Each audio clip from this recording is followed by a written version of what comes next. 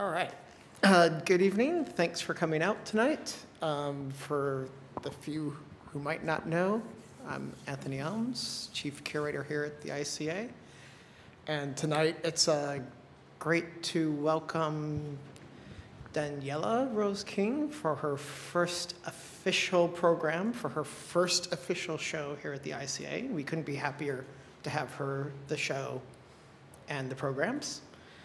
And just to also say I'm very thankful through Daniella to have learned about the work of Keisha Scarville. And so looking forward to learning more from the source tonight. And for those of you around the theme of the show, look for later in the summer when we will have a talk and an event with Katherine McKittrick, who's an important sort of thinker for ideas that are spiraling through the show upstairs. And then I'm sure you'll hear that name probably sometime tonight. Because before we deal with the present, we always have to deal with the future here and the support. I would first like to say that, of course, as always, support for the programming is generously provided by the Spiegel-Wilkes Fund, and that support for this particular exhibition, The Last Place They Thought Of, and for Daniella's position, comes from the Leonard and Judy Lauder Fund. And then to think more institutionally around other things, make sure people are aware that Wednesday, May 16th, we will have a curators-led tour of the Suki Suyun King show upstairs on the second floor that shares the space with Daniella's show. And then at Saturday, May 19th, we will have a queer gaming panel hosted by Nayland Blake with Nika Ross, Adriana Shaw, Colleen Macklin, and Robert Yang. But these are never all the things that happen at the ICA. There's other events that pop up here and there. So please, if you don't get our emails, sign up for them. Or if you don't need emails, check the website early and often. And with that, Daniella and Keisha.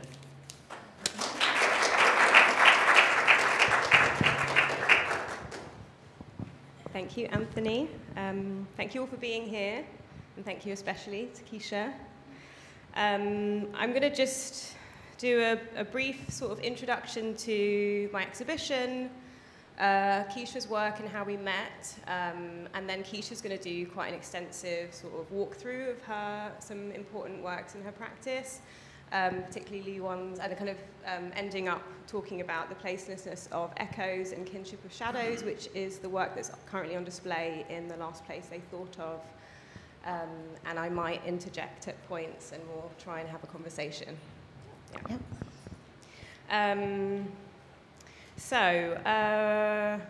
When I started thinking about my early ideas for this exhibition, I was really thinking about geography and landscape. And where black women fit into those two sort of spheres or disciplines in terms of historical contributions and as well as thinking about the art historical canon. I was thinking really broadly about this and talking to a friend of mine, Julia Phillips, who's a wonderful artist, and she said that I had to look at Keisha's work. Keisha and Julia had met at Skowhegan, right, in 2016. And so she introduced us, and we very quickly did a studio visit. And it was really wonderful because one of the things that we kind of connected over and sort of, I don't know, one of the things that I just really remember from that studio visit was we were both talking about two different Caribbean authors. I was talking about how I was reading a novel called I, Tituba, Black Witch of Salem by Maurice Condé, who's a Martinican writer. And Keisha was reading, or was thinking through, Wilson Harris's Palace of the Peacock. Wilson Harris is a Guyanese British writer. And it's really exciting to think that we had this conversation in October, and now in May we're returning to it. And that's going to be kind of the kind of meat of this conversation in some ways. But yeah, so that also makes me think about a term that I recently learned, which is, diaspora literacy. which is a term coined by a writer and a scholar, Veve Clark. And it's a kind of way of describing all of the histories and narratives and art, visual, literature, and otherwise that's produced within the Black diaspora, and produced particularly within spaces that are connected to the transatlantic slave trade. And that's certainly a lens with which I'm kind of thinking about the exhibition that's upstairs too. And it's just this kind of capacity for narrators and readers to be able to kind of absorb all of these different references and stories, whether it comes from sort of African-American literary traditions and art, or from the Caribbean, or from Black British kind of cultural production. You know, there's a way of understanding, and there's a way of this kind of interconnected interwovenness, which is really incredibly rich and diverse, and speaks a little bit to my own position as a Caribbean British curator who's now living in America.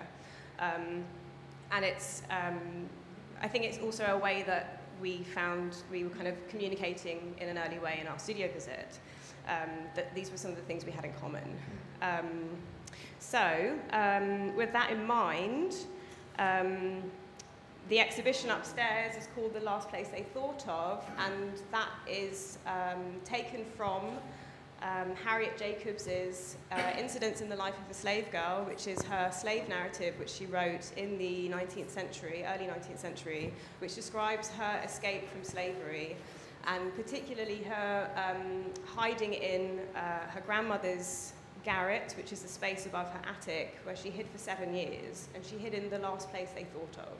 Her grandmother was still a slave at the time, and it was on the plantation where her owner was, you know, actively searching for her. And for me, this became a way of thinking about, I mean, in that book, and people that have written about it since talk about the paradoxical nature of space, particularly as it applies to Black bodies within the Black diaspora, which is this duality of confinement and concealment and protection, captivity, but also as a means of emancipation and freedom. So I was thinking about space and how it has this potential, and a line that hits me is one of Katherine McKittrick's, who we are very lucky to have coming to visit us here in Philadelphia in August. But she talks about how blackness is a spatially defined matter. So black matters are spatial matters, I think is how she terms it. And to think about those spaces as not just being the hold of the ship, or the hold of the slave ship, or a prison cell, or a garret, but also broader architectures and geographies, thinking about geographies in terms of the Caribbean. This is a conversation we've had before, and this is something you're going to expand on, but this idea of the Caribbean as an idea and as an actual place, and as a place that is dislocated and disjointed and doesn't make sense as a geography, and and yet there's still a sense of community there.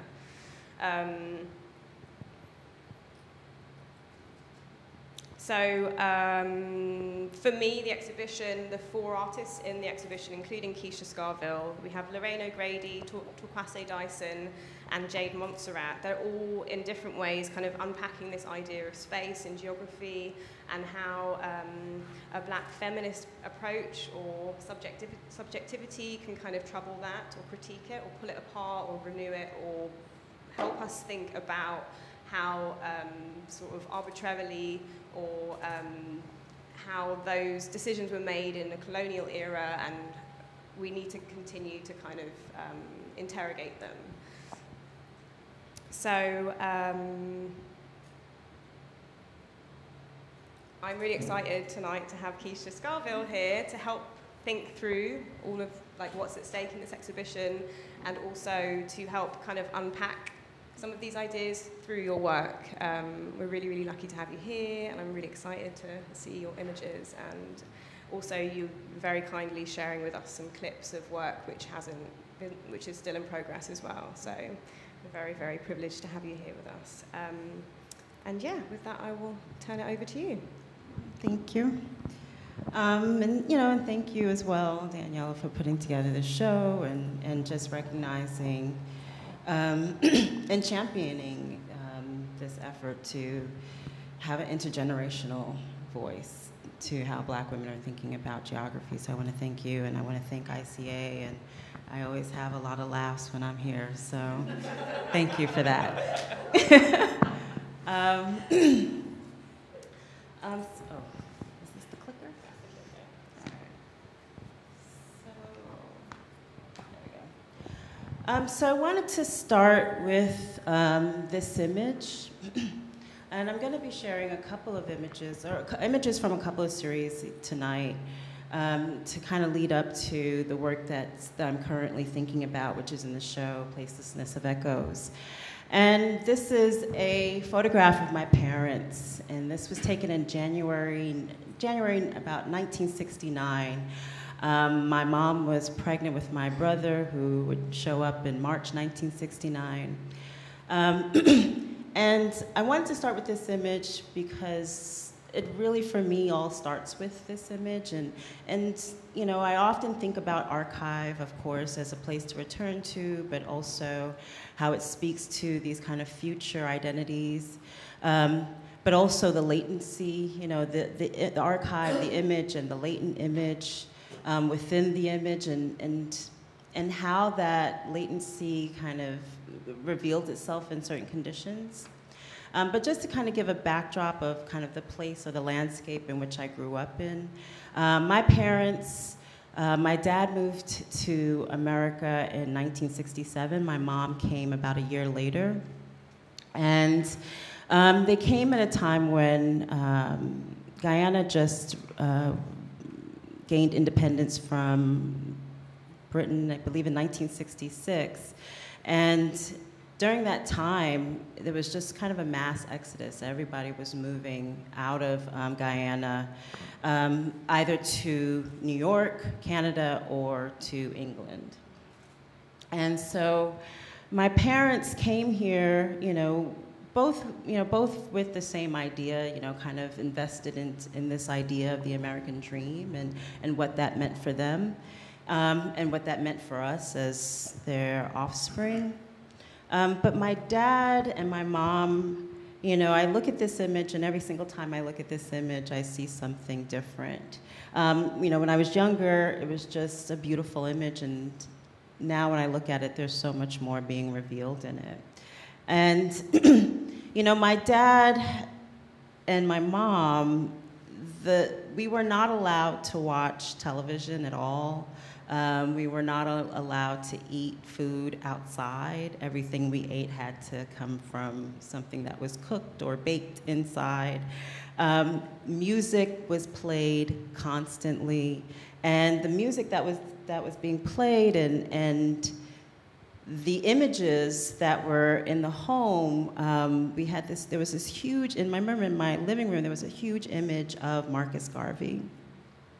And I remember growing up thinking that he was part of our family. I really did. I was like, is he our uncle? Because I was like, is that an uncle? And I was actually having this conversation with another friend of mine from the Caribbean, and she was saying the same thing. She's like, I thought he was my uncle too. But his presence, I would wake up and be greeted by this image of Marcus Garvey, and my parents were very strong Black nationalists, Pan-Africanists. So, this idea of what it meant to be, Black, what it meant to be connected to Africa, was something that was instilled in me even before, and I have to be honest, before I really even understood what it meant. It was constantly being fed to me. And in terms of the music, the music that was being played, the early 1970s, the music that was coming out of the Caribbean, roots reggae, It was music that was speaking about, these voices that were kind of speaking about the Caribbean in a way that was revolutionary, in a way that was thinking about the landscape, but also this kind of revolution, kind of this systematic decolonization of the mind. So my dad would like sit me down. He would bring a record home and he would play the whole album and he would sit me down with the lyrics and he would tell me, he's like, read these lyrics and what does this mean to you? And so I was in this, I was 7 years old and I was like listening to Linton Kwesi Johnson, Street 66, and I'm like reading these lyrics and like, what's going on in this? Or Peter Tosh, I Am That I Am, Police and Thieves. And I remember I loved this song before I even understood what they were talking about, what Junior Marvin was talking about. And that was kind of a constant practice. Toots and the Maytals, Black Rose. I remember having a long conversation, a 7-year-old girl having a long conversation about 3 o'clock Roadblock with my dad. And just trying to understand, what it meant to speak back to these institutions of power in the Caribbean, and how music was being used as a device, but also the word, the language. So language and how language was being used in a way that was kind of speaking back was something that that was instilled in me at a very young age. And I remember, I would want to watch television so bad, and my dad would, he's like, okay, he's like, and my mom, they would say, you can read a book. You have 2 choices, you can read a book or you could go outside and play. And I'm like, okay. So I would read, and if I didn't have anything to read, they would give me the newspaper. And I was like, I don't really want to, I just want to read the comics, but I couldn't read the comics. And, they would sit me down, they're like, read something and, and tell us what you read. And I'm like, I don't even know what this means. And I had such a hard time with the word indictment.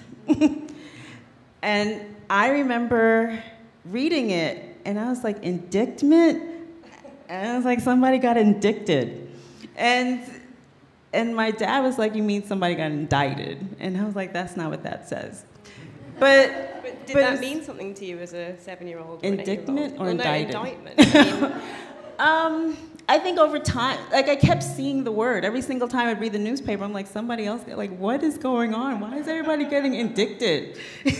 But, at the time, and I remember my dad, like, explaining to me, and so, becoming aware of this court system, and becoming aware of this, this legal landscape, and indicted, like from a very early age, like this word indicted had so much weight to me.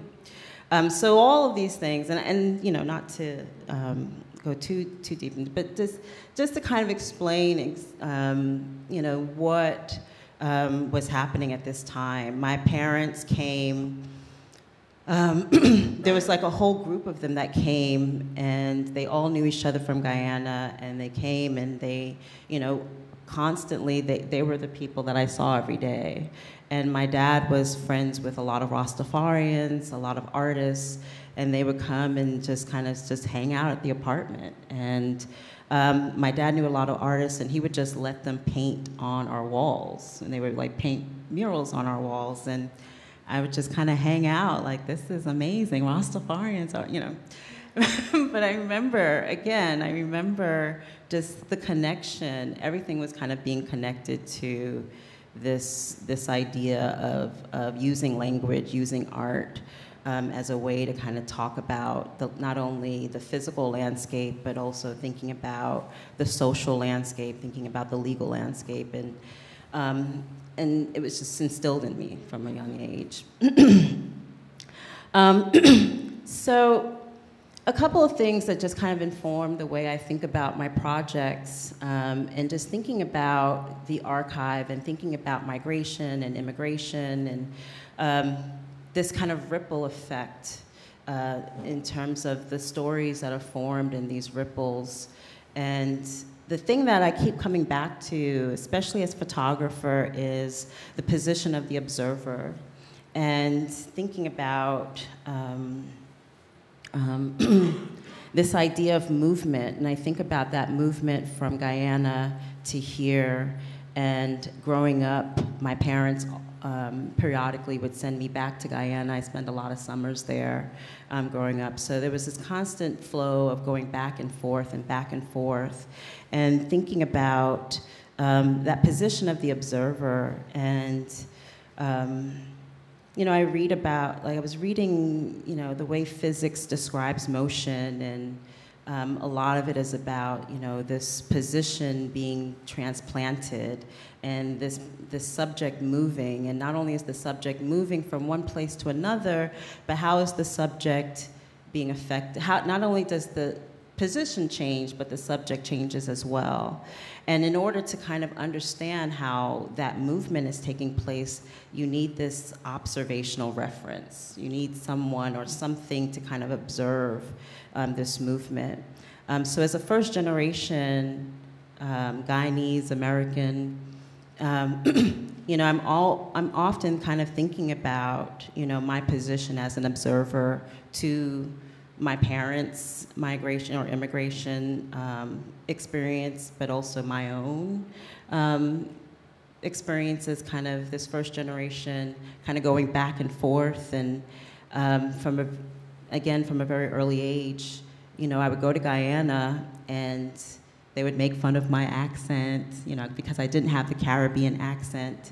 And being here in America growing up, I would watch kids get made fun of for having an accent.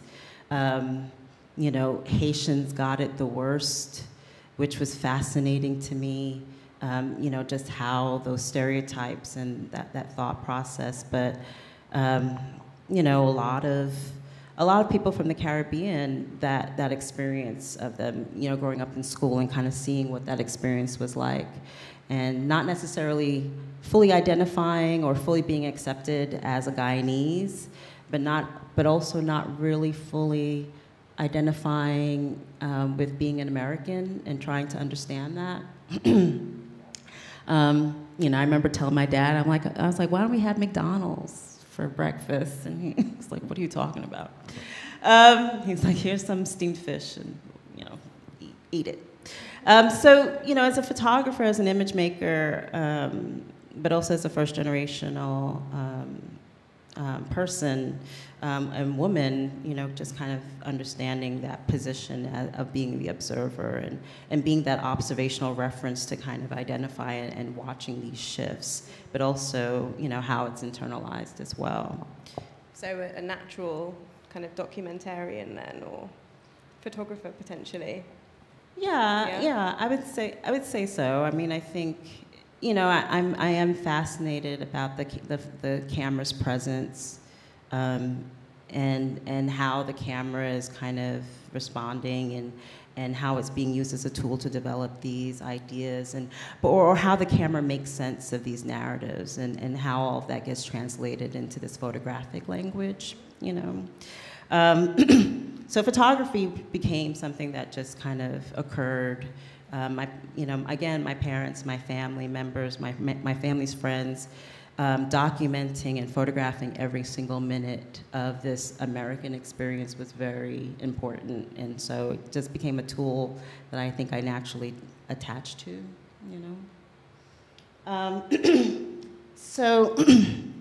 So the way in which I'm kind of thinking about photography and thinking about the images that I'm making, a lot of my work kind of focuses on objects and kind of uncovering these histories or distilling these ideas within the object and kind of thinking about it in a different way.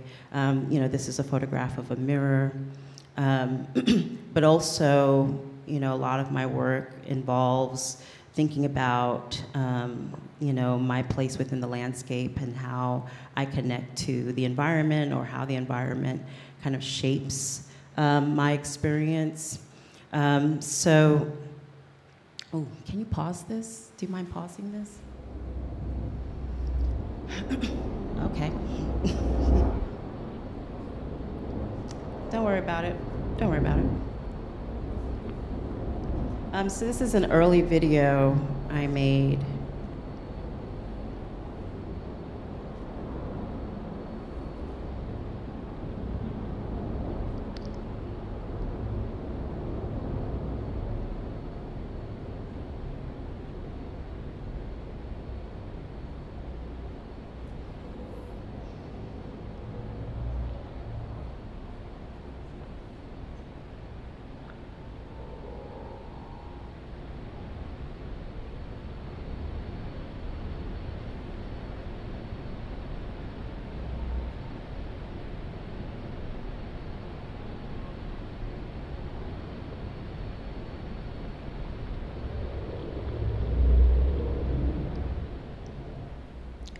So this is just some early thoughts or early kind of working through relationship to landscape, but also thinking about that idea of becoming part of.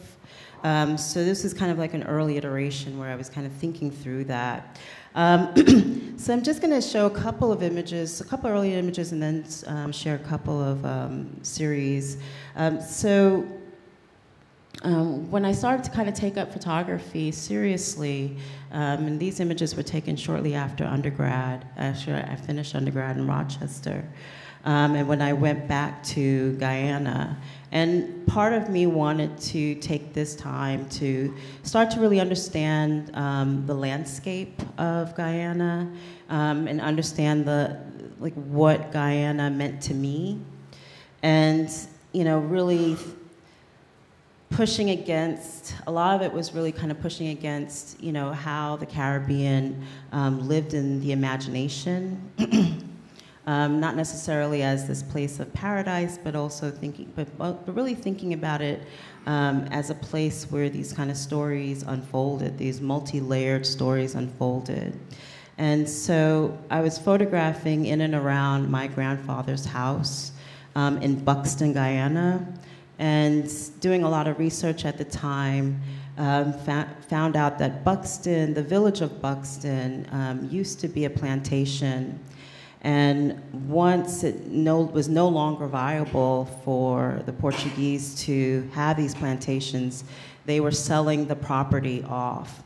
And a lot of ex-slaves, a lot of ex-African or Afro-Guyanese would pull together. They would form these cooperatives. They would pull together, save their money, and they actually pulled together, saved their money, and bought the property of Buxton and made it their own. They named it Buxton. The land was called Buxton. They named it after a member of the parliament who was a champion for the abolition of slavery. So this is my grandfather's house, which has been in the family forever. So, over the years, I've returned back to Guyana and just really creating these images. And a lot of the images are photographing my family. The majority of my family is still there.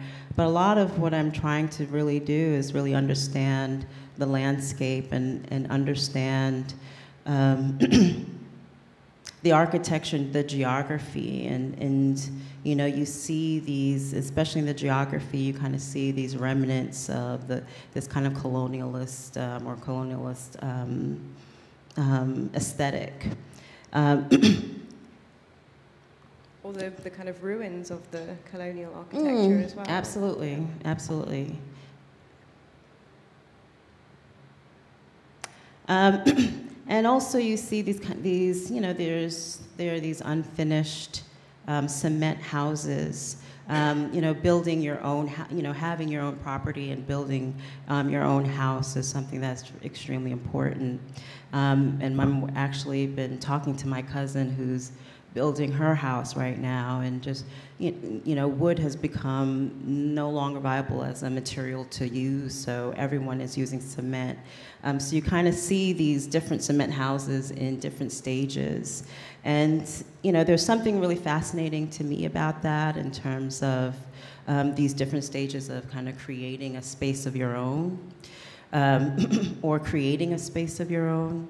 And some homes, unfortunately, are in this stage for a long period of time, because they're waiting to kind of get more money to finish it.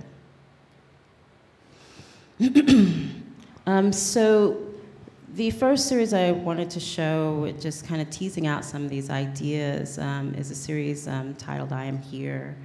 And just kind of thinking about this idea of here-ness. At the time, I was really thinking about this idea of here-ness and what that means to claim a space and to actually take up space and to construct that space and to make it one's own.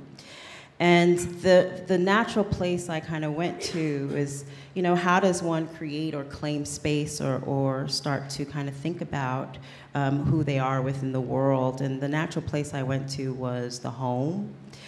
So the images are kind of these contemplations about how one starts to create a sense of home. And I was kind of reflecting on my own experiences. And the aesthetic that I was kind of thinking about, aesthetically, I was just really thinking about this kind of distillation and just kind of this, just breaking down to these kind of very, very particular moments or ideas of what it means to kind of create a space of belonging. And in the series, I kind of interject these different words that I connect to, you know, these rituals and these happenings or memories that kind of become ways in which the home is built or the space of belonging is built. And I included this Black Fist digging roots because in addition to Marcus Garvey, there were these Black power fists that were kind of littered or placed throughout my apartment growing up. But also, you know, my mom was always, you know, working on her plants and doing pottery, and so just kind of wanting to kind of play with language in that way.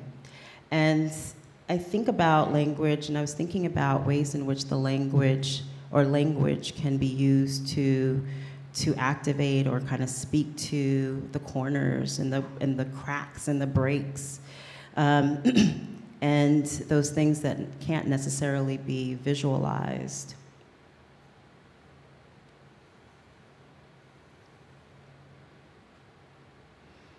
So again, you know, I was thinking with this image, you know, there were pictures everywhere, and instead of kind of, you know, setting up photographs, I just wanted to really kind of dissect and distill, again, this kind of essence of like what the picture actually is this glass against framing a particular moment. So I wanted to just think about the glass itself and what is lying behind it. Or the constant burning of incense in the home as a way of kind of smoking out.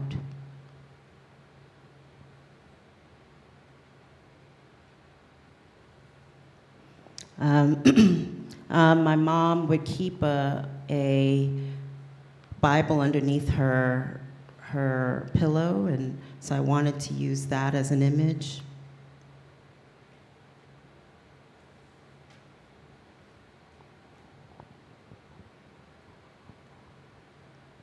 So in this image, as part of this series, I created this image where I'm kind of setting up and these bones. And there was a dish that my mom would make, and afterwards, when she was done, she would save the bones and she would bleach them and dry them out.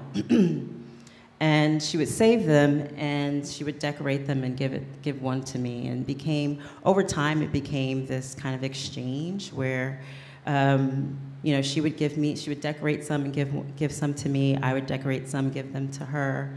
And, you know, it was kind of this early idea of kind of thinking about repurposing, but also kind of taking this thing and it becoming treasure.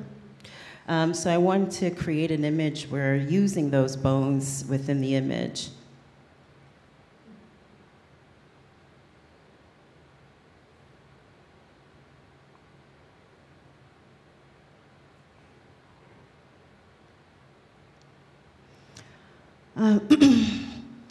So the Mama's Clothes series, I was doing a residency in 2015. I was doing a residency in Syracuse, light work, and I was there for about a month, kind of thinking about. I was still thinking about the I Am Here series, and I asked my mom if she would come up to Syracuse so I could photograph her. And at the time, I was interviewing both of my parents, and I think around that time it was coming up on their 50-year anniversary being here in America. So I wanted to interview them and ask them questions about how they felt about being here, and ask them questions about the American landscape. And so this was part of some images that I took of her, and using the bones again to kind of mark her space. And this image was taken on August 13th, 2014. And she wasn't feeling well that day, and 2 days later she went back to New York, and she received her diagnosis she went to the doctor and she received a diagnosis that she had cancer. And a year to the day, so this was taken on August 13th, 2014. A year to the day, she passed away. And, at the time I was, when we first got the diagnosis, I started doing a lot of research, and it was alarming in terms of the number of people that were being diagnosed with cancer, but also the number of deaths from cancer. Black Americans by far have the highest rate of mortality from cancer, and it just was something that was just mind-boggling to me. So at the time, when she passed away, I wanted to create a body of work that memorialized her. And at the time, I was really interested in how the photograph, how do you photograph someone who's no longer there? And wanting to kind of engage in this kind of aesthetics of invisibility, and at the same time, kind of dealing with, what do you do with the remnants of someone's presence? And I was doing a lot of research. At the time, I was doing a lot of research into spirit photography.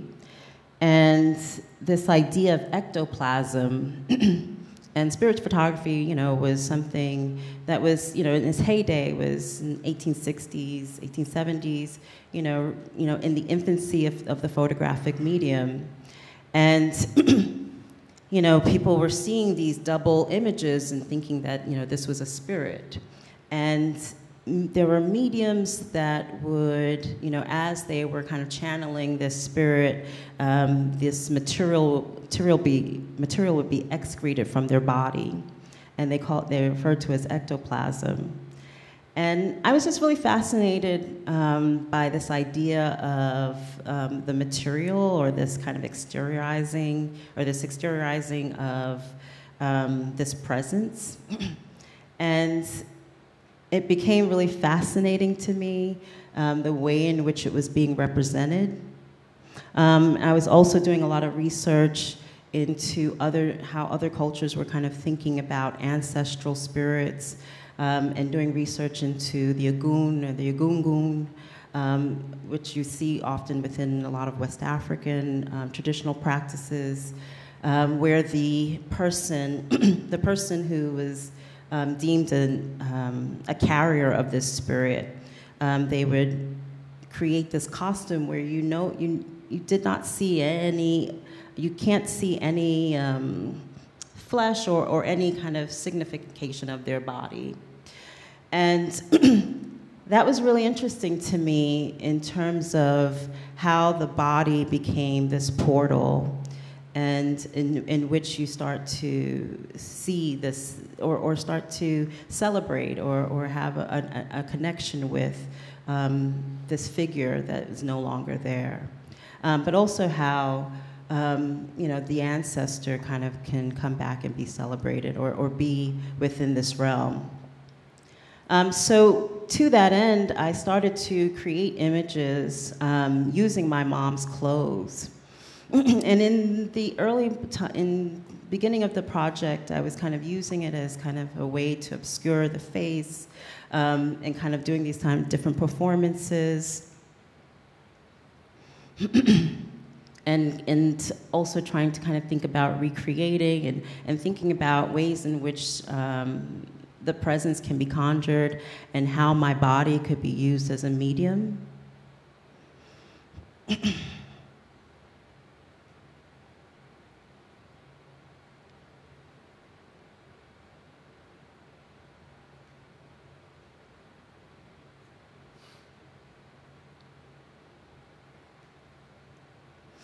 And I knew at the time that I wanted to go back to Guyana and work on this project. So I decided I literally packed practically a trunk full of her clothes, packed it up and went back to Guyana, and I went back to my grandfather's house and worked on this project in and around that space.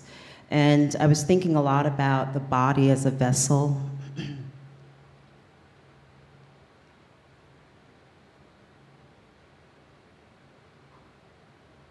And also ways in which the landscape could be a backdrop for speaking to her presence.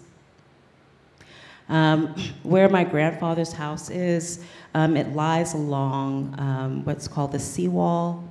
Guyana is slightly below sea level, so this seawall is, it's a place that, it's the structure that kind of protects Buxton from, or this kind of coastline from flooding, but it's also a place where people go to hang out and enjoy each other and have fun. And this was part of a series of images that I was trying to make into a video where I kind of lined her clothes along the seawall.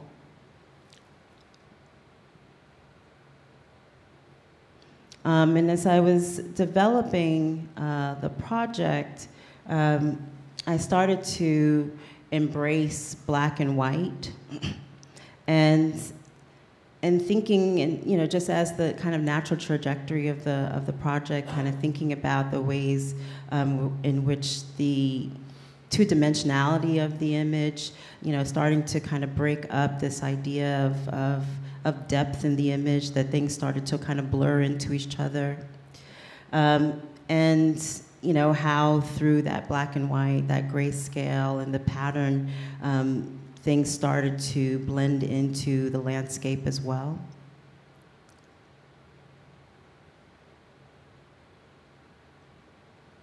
So in all the images, I'm using her fabric, her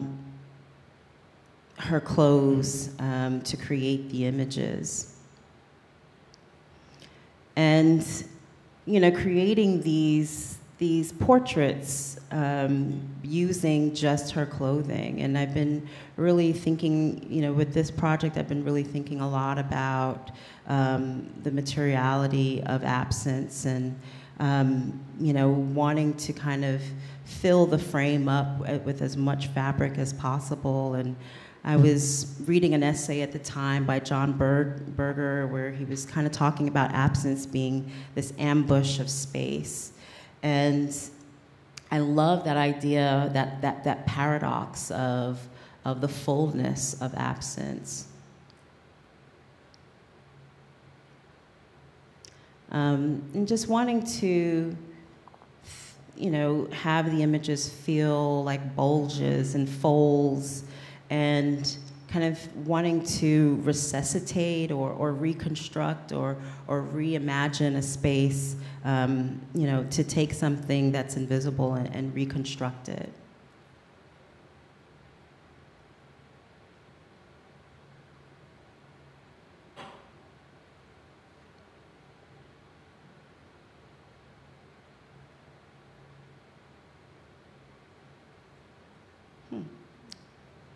That's interesting. Yeah. It's okay. It's all right.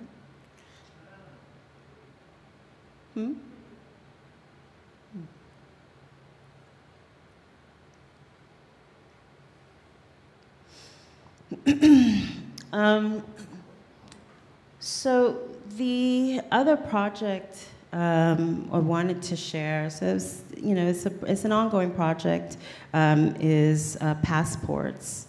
And this was started from a conversation I was having with my dad about, it was part of these interviews I was doing of my parents, and he said something really interesting to me when we were talking. He's like, I identify as American. And he's like, I don't necessarily identify as Guyanese as much anymore. And it just struck me, and I was like, really? He's like, yeah. He's like, I'm American. And I was very curious about that in terms of how do you no longer see your connection to the place of your birth and start to take on this different identity. And that process became really fascinating to me, not necessarily shifting identity, but the ways in which your identity becomes shifted by movement of place. And so I wanted to do a project that kind of spoke to that. And this is my dad's first passport photo when he was 16 years old. And, the idea of the passport as a kind of a signifier, the passport kind of being this representation of subjecthood, but also the aesthetics of the passport, how we're told that the passport, what we can include in the passport, how we present ourselves in the passport photo. All of that became really fascinating to me. But also, this kind of shape-shifting, I would say, of one's identity from being of one place and becoming and claiming the identity of another. So in the series, I reconstruct or reimagine his passport photo in different ways, and the different actions are kind of informed by stories that he and I have had, or he would share with me in conversations he and I had. In some cases, I'm using whiteout. In some cases, kind of using the passport photo as a platform, as a tableau, to kind of speak to the history of the African within the Caribbean, but also the African within America.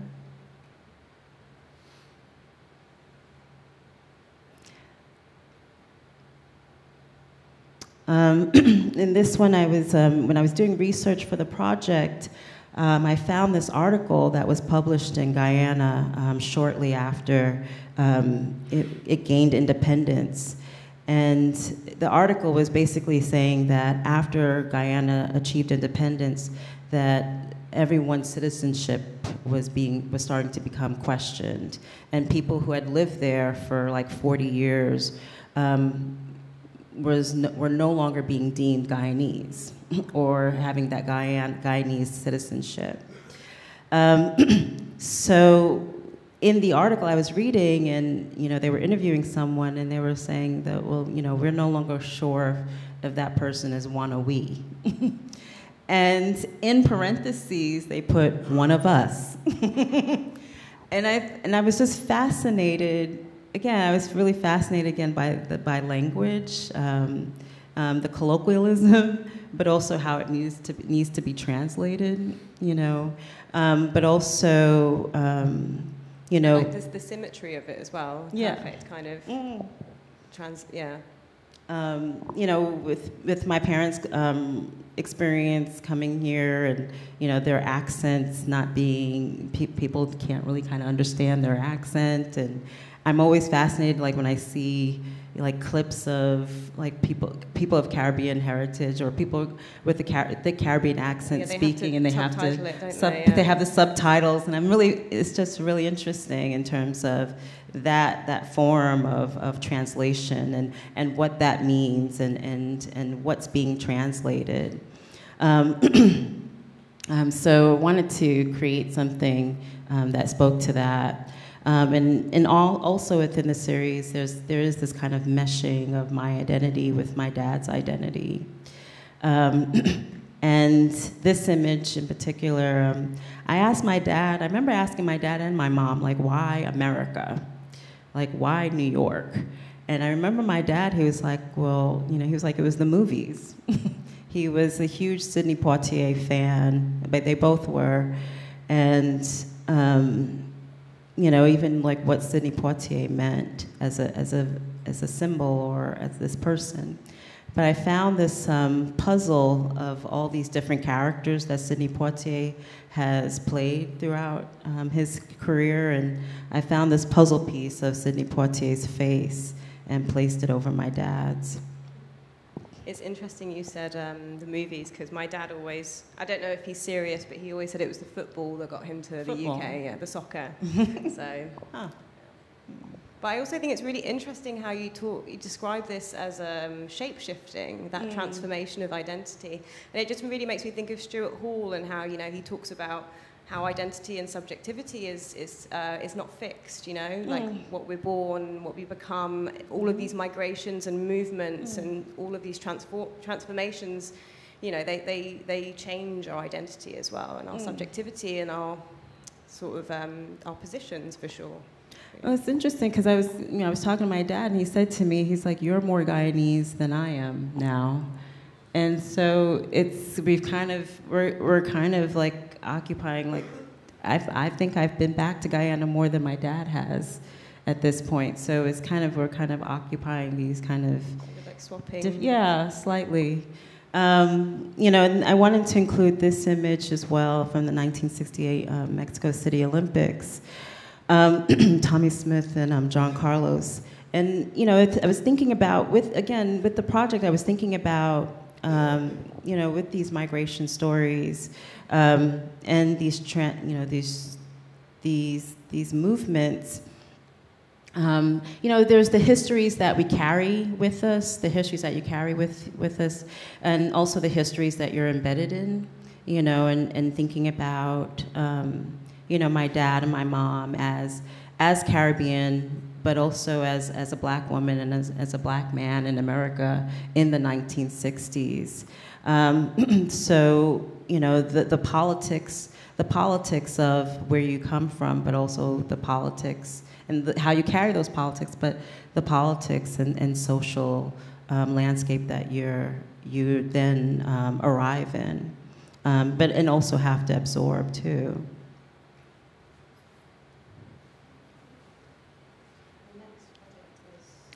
Yes. I don't really know on time. Okay, gotcha. Okay.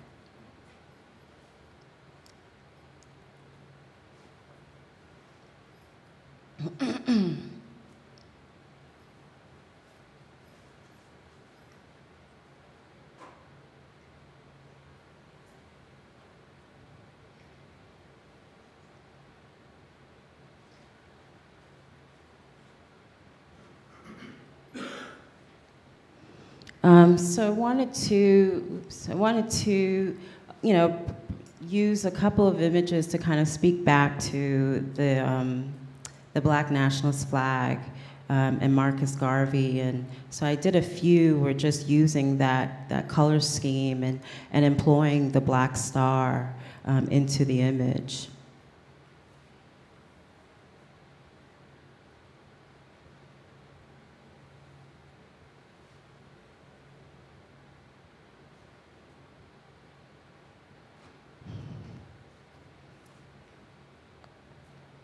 And this is just an image of how the images are displayed. The size of the images are about the size of a passport photo or slightly smaller, slightly larger. And I put them into these archival sleeves. And part of it was to kind of, thinking about the display, kind of break apart or kind of break away from thinking of it as a, an art piece, but also kind of thinking about the way in which the sleeve evokes an idea of evidence and becomes a constellation of evidence. Okay. We're here. Sorry, give me a second. The current work that I'm doing, and I'm still working on the other projects, but the current work that I'm doing is placelessness of echoes and kinship of shadows, and this was begun in 2016 while at Skowhegan. And in Skowhegan, you are in the woods for a good chunk of time, and there's a lot you can do, but there were certain, there were things that there's a lot you can do, but I don't know, most of the things I wasn't really interested in, and I found myself in this space, and trying to kind of navigate this. We're kind of embedded in the woods and trying to kind of navigate this space. And one of the things that came up was moving around in the dark. And that was a very unsettling experience. And if you did not have a flashlight, basically there was no way. You just really had to kind of use your senses to navigate back to your studio or to your room. And so in this space, I wanted to do a project that kind of spoke to that experience of kind of being this space and not necessarily having any kind of visual cues to tell you where you are.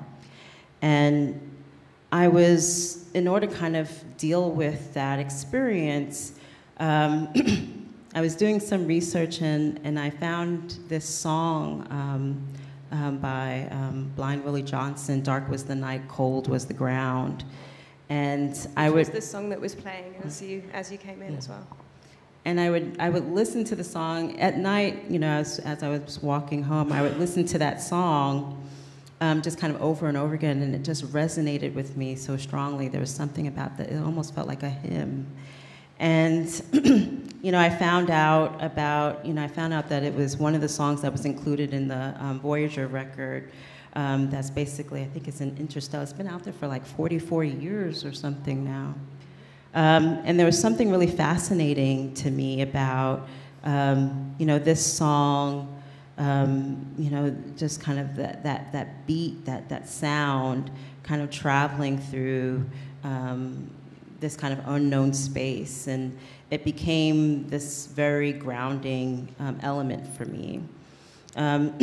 So I was listening to that song a lot during that time, and reading a lot. At the time I was reading Wild Seed by Octavia Butler, and I was talking to a friend of mine, and she asked me if I knew Wilson Harris. I was talking to a friend, another artist that was there, Deborah Anziger, who is from Jamaica. And she asked me if I had ever read Wilson Harris. And I had never heard of Wilson Harris. And she was like, he's a Guyanese writer. She's like, how can you not? And again, she and I talked about him, and I got a copy of his book, Palace of the Peacock. She described the book to me, and I got the book, and I was just completely floored by his language. And just in terms of how he troubles language, his use of narrative, but also the ways in which he talked about the landscape, it just completely spoke to me. So wanting to develop a project, and Wilson Harris, who started off as a surveyor, he was a surveyor in Guyana, and in about, I think, 1959, he moved from Guyana to England, and he published Palace of the Peacock in 1960. And he'd written lots of poetry and essays about the landscape and how we think about landscape, and not in a way of like, you know, how do you become one with nature? You know, there was something about it that allowed for us to kind of tease out a voice that the landscape had, but also our relationship and how we think about. It was a way in which I felt like kind of decentered everything kind of being human, starting from human. There was something I felt like very Sylvia Wynter-ish, but in a very different language about how he was thinking about landscape that just really stuck with me. So I began this project, and I started off thinking about creating these images about kind of navigating this unknown space. And a lot of the early images were taken during the day, and part of it was that there was just too much anxiety about doing it at night. And in Palace of the Peacock, the book basically is about this group of men that go on this journey together. And everyone in the book everyone in the crew represents a different demographic of Guyana. So there's Portuguese, Amerindian, there's African, and they go on this journey into the interior, what we call the interior in landscape, or we call it the bush, really. And they're basically seeking, they're seeking an individual, but they're also seeking labor. And as they travel deep into the interior, you know, each of them meet their demise in a different way. And it becomes revealed to us that this is not their first time, that they're kind of ghosts going into this space. Yeah. And as you read the book, each individual slowly becomes transformed into something else. They become something else. They become part of the landscape. And I was really fascinated by that idea. So in the series, what I wanted to do was really think about, you know, how does one navigate these spaces of unknowing, but also how does the landscape become foregrounded in a way that it becomes a metaphor for transformation and the psyche, and thinking about metaphysical bodies. And so I was reading Palace of the Peacock, and I was reading a lot of his essays at the time, and how he speaks about, in this particular quote, which kind of triggered the direction that I wanted to take, where he speaks about the wood being hit by light and shadow, and that transformation, and that it activates it in a specific way, that it becomes something else. It becomes something, you know, deeper. So sorry, I'm just going to push ahead. So in the series, what I would do is I would go on these different hikes to these different locations and return back at night, and I would just be there out photographing at night, and sometimes all night, sometimes I would just set up a tent and be there over a period of days. And so with doing this project, what I was really interested in was, you know, thinking about how can I, as a woman, as a Black woman, navigate these spaces as a way to think about power, and as a way to kind of think about the landscape and geography as a place, and claim it as a place of power. And and I use Palace of the Peacock, and I use Wilson Harris's writing to kind of think through the approach. And as I was developing the project, one thing that came up for me was kind of using this this idea of the shapeshifter, this woman that becomes part of the landscape at night, this nocturnal shapeshifter. And you know, that was really kind of a way to figure out how this is the right word to say this. You know, this idea of becoming and what that looks like.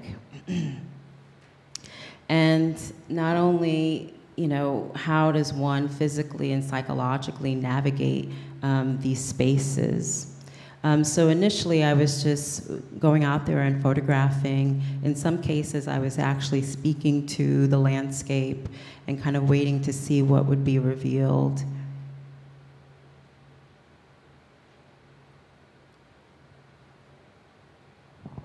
How many images are in this series then so far? I'm not quite sure. I know there's about 30 in the series altogether. And all of these images were taken in the northeast of the US. That's correct. Yes. Okay.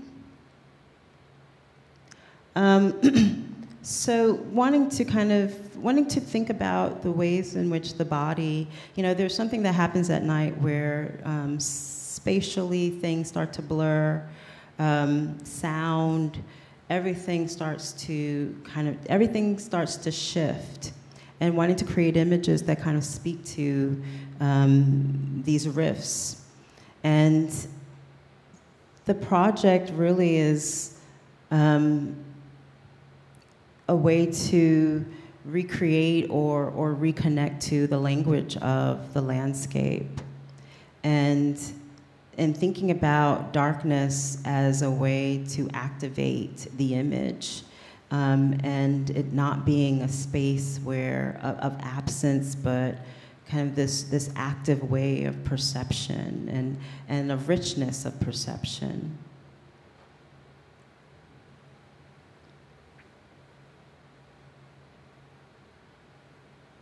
Can I ask you a bit about the shapeshifter? Yeah.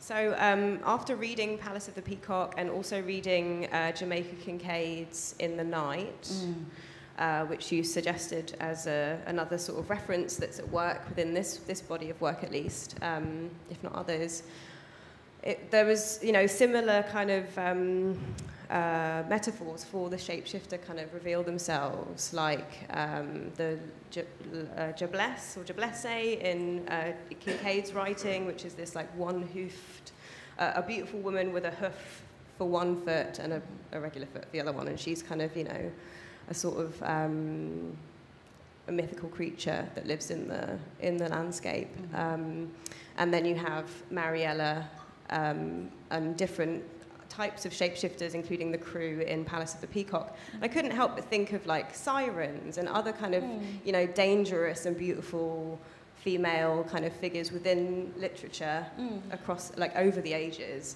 And it's, you know, this kind of warning to often men on a ship, but it can be to, you know, other kind of explorers and adventurers, you know, like kind of sort of a symbolization of the danger and beauty of nature and of like the unknowingness of the landscape potentially. But it's also something that I can't help but think is kind of, you know, tinged with patriarchy, you know, these beautiful and dangerous and deadly women who sort of transform into terrible creatures and stuff. And I just wondered if you had any thoughts about that and how the shapeshifter is functioning for you within this series and in others. I mean, I think with the series with my dad, I think which is a bit separate from this. I think with the series with my dad, I think in that particular series there is this kind of this idea of the shapeshifters, this, you know, this kind of reworking and rethinking of your identity, and I think for that, I was really curious about, like, what does it mean to claim that identity of American, and how does one start to move into that space of claiming that identity, and what movements or what ways in which you form yourself as an American. externally, but also internally. And I think with this project, I think with Palace of the Peacock, Placelessness of Echoes, you know, it's this figure. I think it was, for me, it was more so kind of thinking through these alternate ways of being, these alternate ideas of relationship, and thinking about agency, and thinking about what does that mean to become part of, and to claim yourself as being part of this larger space. And that was, for me, you know, the way in which I was kind of thinking about the figure of the shapeshifter. But, you know, I think it becomes a way in which a liberatory practice in terms of kind of liberating the self, but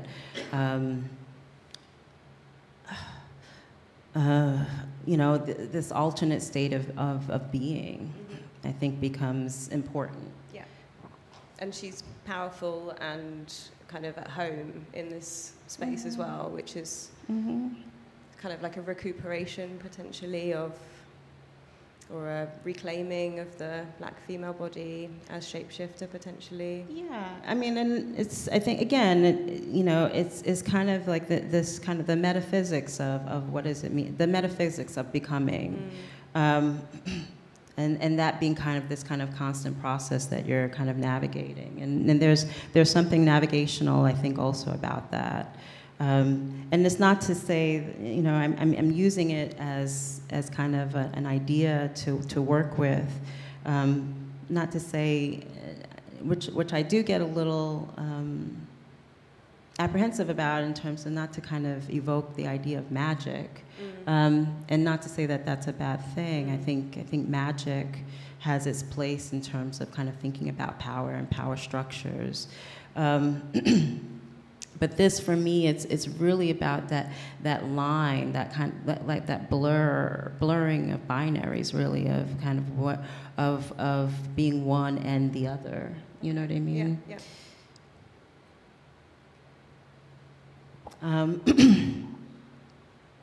So in some of the images, let's go back. In some of the images, you know, I'm kind of going into the landscape and kind of reclothing or clothing the space, or clothing the wood or the logs with fabric, and that was basically kind of used as a tool to kind of think about ways in which that shape-shifting is occurring, or the residuals of that shape-shifting.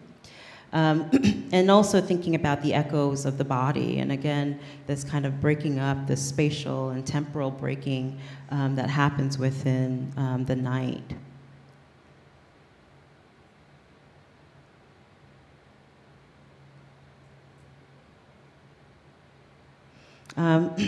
So a lot of people ask me about the use of the color red in the images.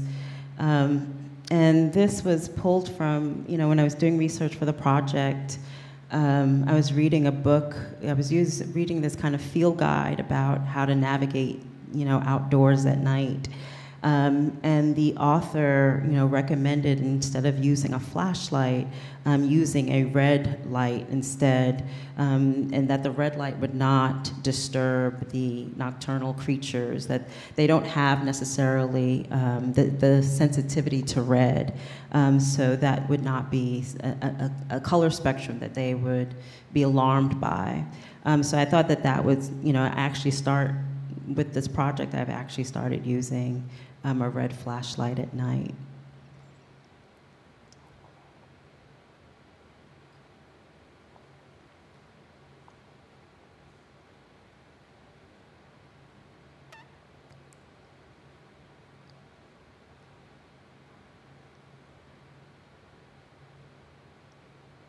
And there was a section of the Palace of the Peacock where you know, one of the things that really drew me into the book, and the book is really a complicated and complex text that speaks to so many different things.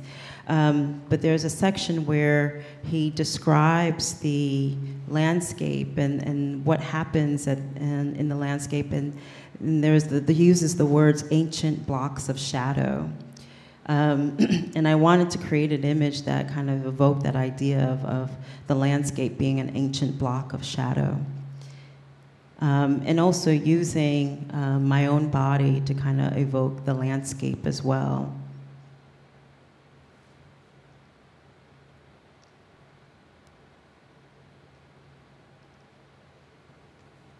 So we have about 10 minutes okay. left, and I know we're very close to the end of this, but it would be lovely to take some questions if there are some. But I'd love to first interject by asking, because a number of these images are in the exhibition upstairs, and just to talk about the very specific installation that you designed, that you sent us a layout for, which was, you know, down to the, like, you know, inch of distance between images. We have this image and another, which are both portrait oriented, and then a kind of a display of others. And could you talk a little bit about that, or some of the rhythms you were trying to create, or narrative? Yeah, I mean, I wanted to create a space where the images kind of lived in the corner. I mean, ideally, you know, when thinking about the installation for the show here, I wanted people to have to kind of sit or stand in a space where the images are on both sides of them, and they're kind of looking into that corner, and just kind of thinking about how the corner can be that dark space that can be activated. In this image, I was kind of looking for these different topographical maps, and wanting to kind of, and again, the topographical map is a graphic that allows us to kind of understand where we are within a space. But you know, in these images, I'm kind of visually, I'm removing any, I'm removing the legend, removing any, indicator of distance, and it visually became really interesting. And I've been working on creating my own topographical maps using fabric, and just wanted to kind of, and again, it's really kind of creating a new sense of understanding of topography, and creating my own way of kind of navigating and thinking about how I would construct a topographical map of my own. Utilizing fabric, and also I've been stitching and creating these like pod-like sculptures that are meant to kind of live in the space as well. So this is an image from what I've been doing in the studio, and trying to create as many as possible. And again, it's just kind of taking that element, and part of it is kind of thinking about the residue of the shapeshifter and taking that element out of the images and allowing it to kind of be a space, or be within the space itself. And also been working on an installation video. It's meant to be an installation in 3 parts, where taking the text and having different people speak or read different pieces of the text, and having that be kind of overlapped within the space. And also, one of the other installations I'm thinking through is just being in a dark space where it's a log of all of the sounds that I've been recording, or taking a log of all the sounds I've been recording at night, along with these video clips.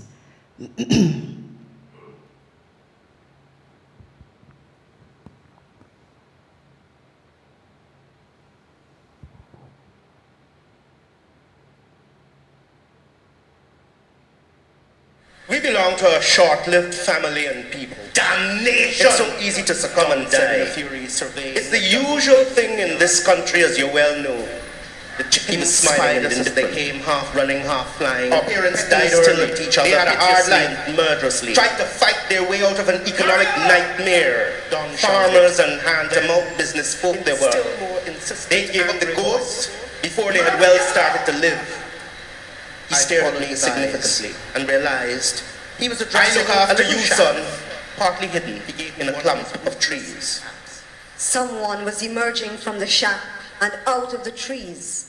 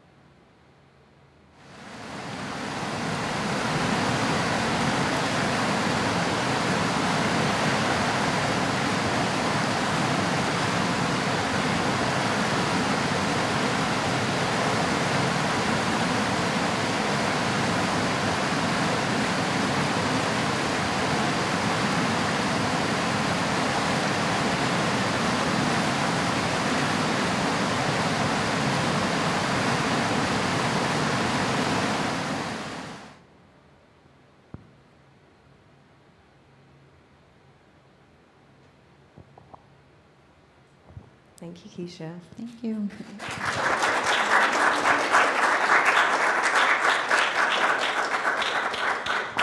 I think we've gone over a little bit. We have a reception now, so we can have any questions you want just without a microphone and, you know, with a glass of wine and some snacks. So thank you so much for being with us. Thank you so much, Keisha. And yeah, please do check out the exhibition at your leisure as well. Thank you.